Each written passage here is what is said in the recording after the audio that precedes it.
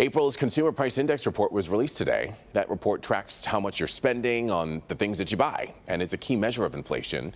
So take a look at the graph here on your screen. We are still near historic highs, 8.3% in fact. And with sticker shock in multiple areas, gasoline has seen the biggest jump at a 43.6% increase over last April. And then used cars, food prices, and home prices also saw significant increases over the last year. So to put things into perspective, April's Consumer Price Index was slightly lower than March. Experts say prices will likely remain high over the summer, but this new data suggests the inflation peak could be behind us.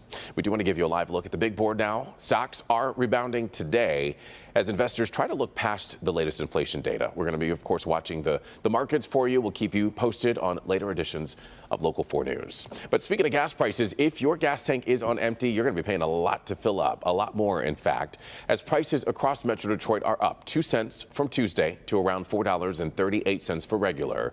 That's also an 18-cent jump from last week. And then across the state, prices stay the same at around $4.35 per gallon there. Later this afternoon, there's going to be a key vote in the Senate. Lawmakers will take up the Women's Health Protection Act. It's aimed at preserving access to abortion nationwide. This is a live look inside of the chamber there.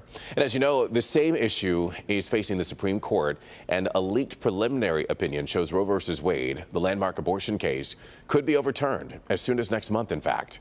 But the bill isn't likely to make a dent in the abortion battle. It's expected to fail amid widespread Republican opposition, with one prominent Republican saying that it's too broad and raises concerns about it not including a so-called conscience clause, which would allow providers to refuse to perform abortions for religious or moral reasons. Still, holding the vote will give Democrats a chance to spotlight the issue and Republican resistance.